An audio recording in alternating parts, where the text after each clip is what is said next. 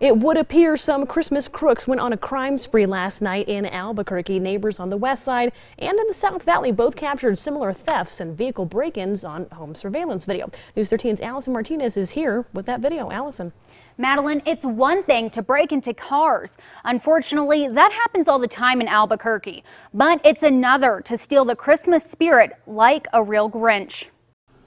From breaking a car window to stealing Christmas decorations. It looks like, they went on a little bit of a spree last night. Neighbors near Unser and Ladera woke up to see this on surveillance video. Last night, a group of thieves scoping out homes before stealing anything they could get their hands on. About 1:57, they came up, cased my car, her car, and then saw hers. They stole the inflatable Santa across the way.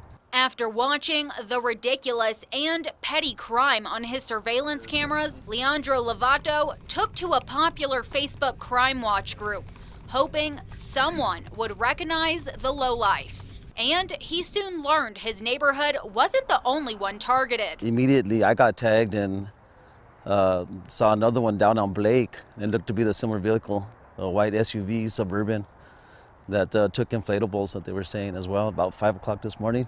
The people at that South Valley home tell us the people took 2 of their Christmas inflatables. While it may not be the most heinous of crimes, it's a crime nonetheless, and APD will be figuring out who's on Santa's naughty list. Very Grinch-like, obviously, at this time of year.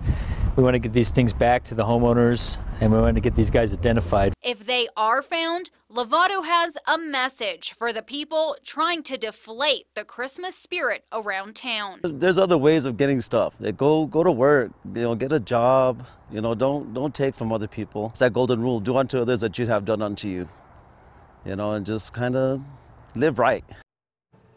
Officer Drobic suggests any other victims of crimes like this go to crimestoppersnm.com and submit their surveillance video. That way, police can internally share information to help bust these Grinches. Madeline, back to you. All right, thank you, Allison. Now, that being said, anyone with information about the Christmas decoration thefts should call Crime Stoppers.